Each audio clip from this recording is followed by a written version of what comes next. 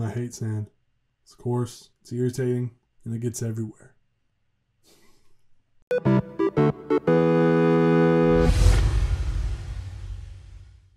George Lucas's vision starts to come together. Again, completely overhated and underrated film. But this is where the brilliance and the flaws of the prequels both shine through the most. In some ways, it's a guilty pleasure Star Wars movie without the guilt. In other ways, it's better and more interesting than The Phantom Menace.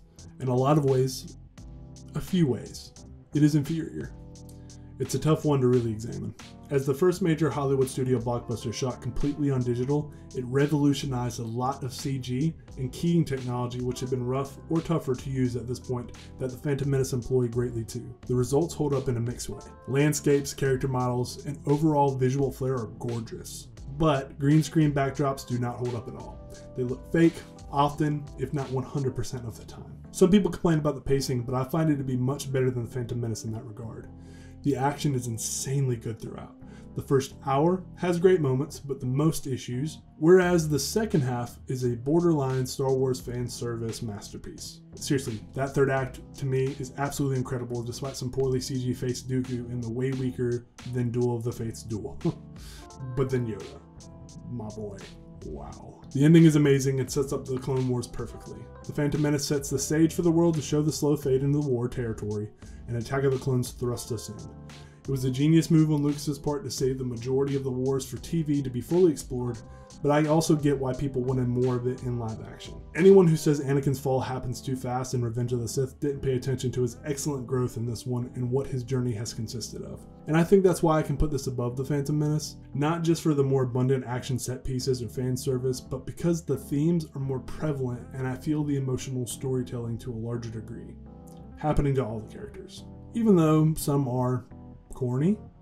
More on that later. I've heard the plot described as incoherent.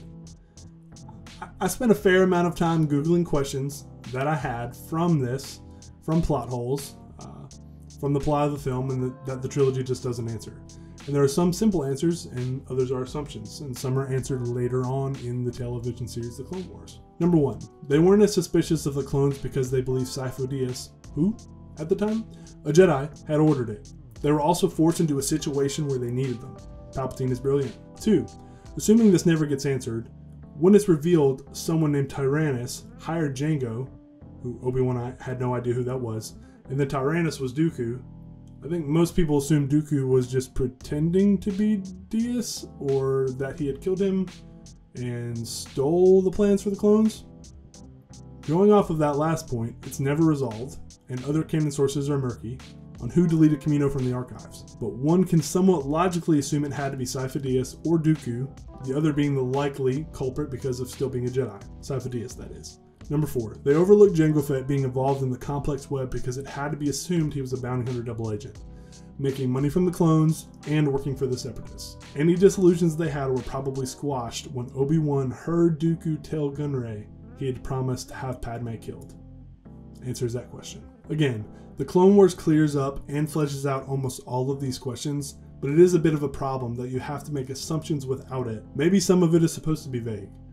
The film should have answered them on its own. It's not as impossible to answer as some think, but it is quite distracting at times if you're interested in lore and continuity. If you want to turn your brain off and enjoy this one, I wouldn't blame you. It's easier to do. On the famous dialogue, all I'll say is we all know. And I still argue it isn't as bad in places as people say it is. It's very melodramatic, soap opera-esque, and akin to old serials. It is what it is. Attack of the Clones might be my guilty pleasure Star Wars movie. And that's okay. If you love it, love what you love. Just be prepared to engage with what content is there and be able to articulate why you love it. I could spend a lot longer going through why I love this movie.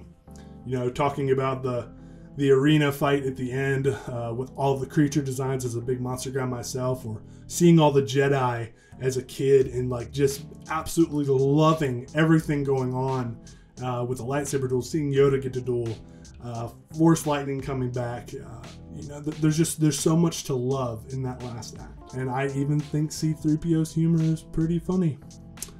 So, yeah, I guess that leads me to this. I give Star Wars Episode 2, Attack of the Clones, 4.5 out of 5 stars. I can't believe it's been 20 years. That's wild to think about. But if you made it this far in the review, to quote C-3PO, "No, this is such a drag." Please subscribe.